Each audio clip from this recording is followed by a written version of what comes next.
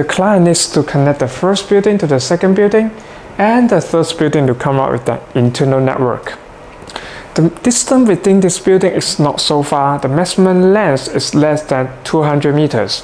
But the speed is crucial, since he needs to transfer the large file within this building.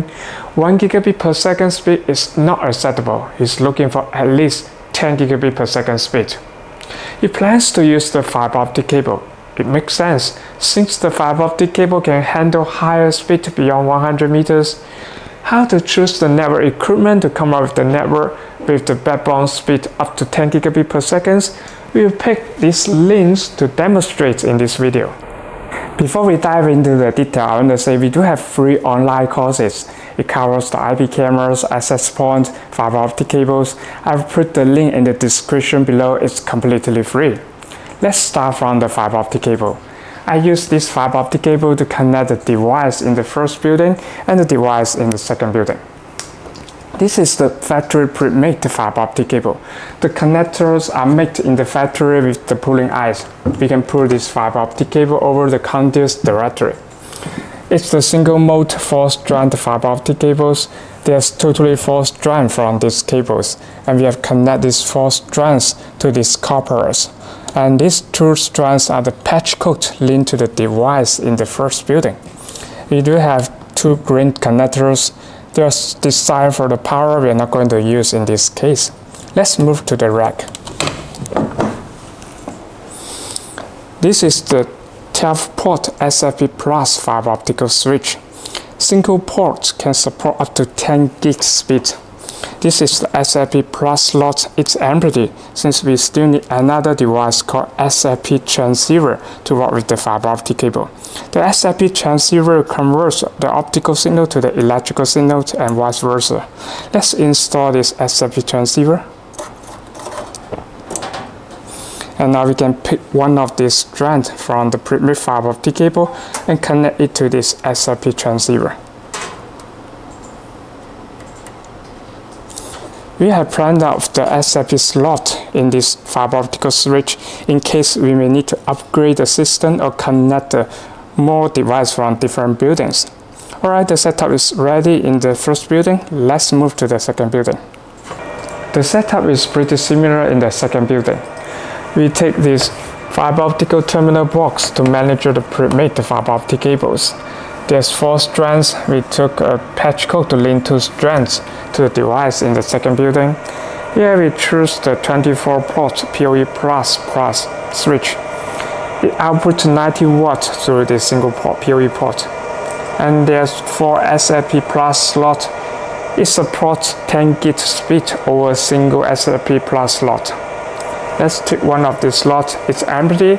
We need to install one more device called SFP Transceiver, just like what we did in the first building.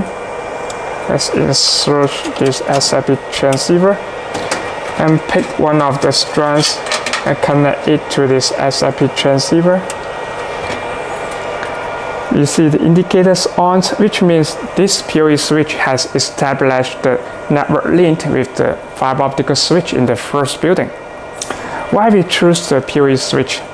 Since the PoE switch can output the power through this PoE port, it can power the low voltage devices such as the IP cameras, access point, VoIP phones.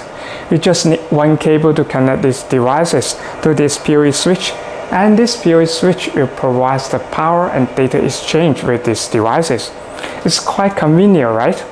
But you may worry whether this PoE switch will work with the non-PoE equipment like the computer or not, since we do have the power through this single PoE port, right?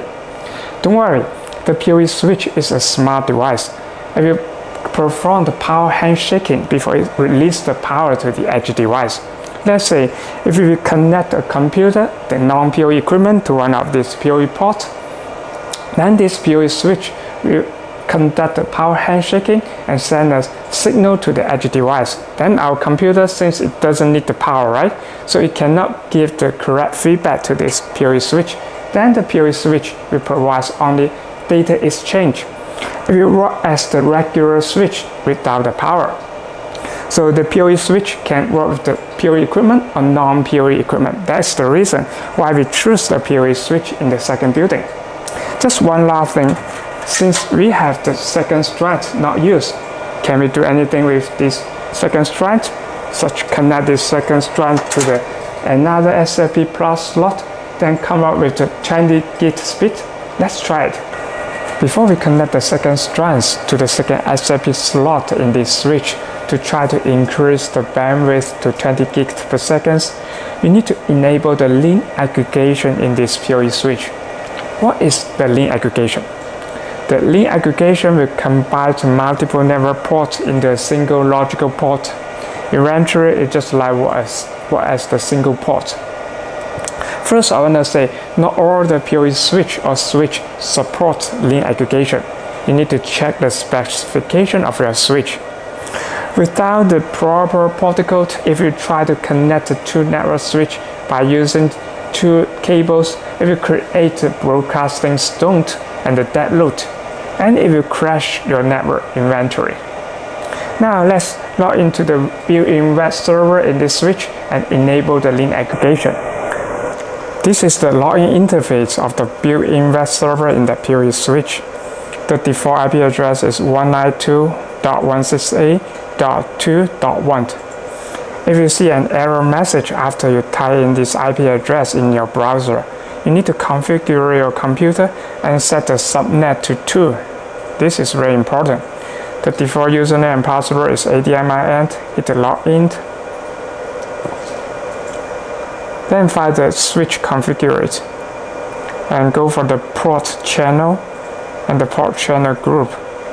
You need to create a group and aggregate the two ports into one. Give a number to the LAC and the name, let's say 20 gig link.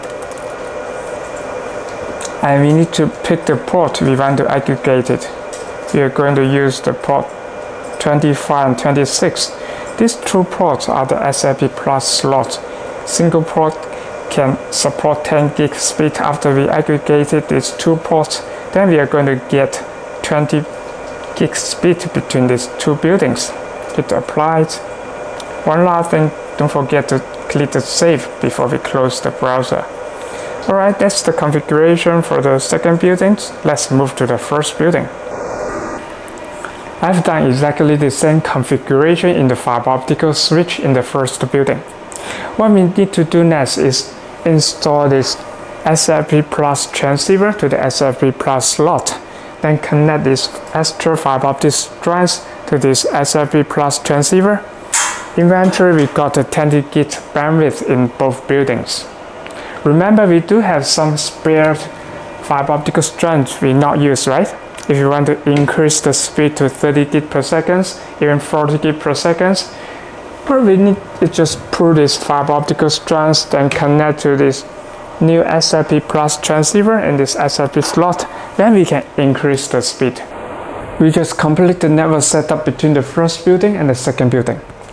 What we need to do next is pull a fiber optic cable to link the first building to the third building, and use the exactly same network configuration for these switches. Remember to enable the link aggregation to increase the network speed to 20 gigabit per second. If you want to build a robust system, you can pull a fiber optic cable to link the second building to the third building. Since all these switches support ERPS protocol, it's the ring network topology. We can enable the ERPSs for all these switches to come up with the ring network topology. What is the advantage for the ring network topologies? Imagine if the devices in the first building is just done, we still will have the network connectivity between the second building and the third building. Alright, that's all for today's video. If you have any question, please post a message in the comment section below.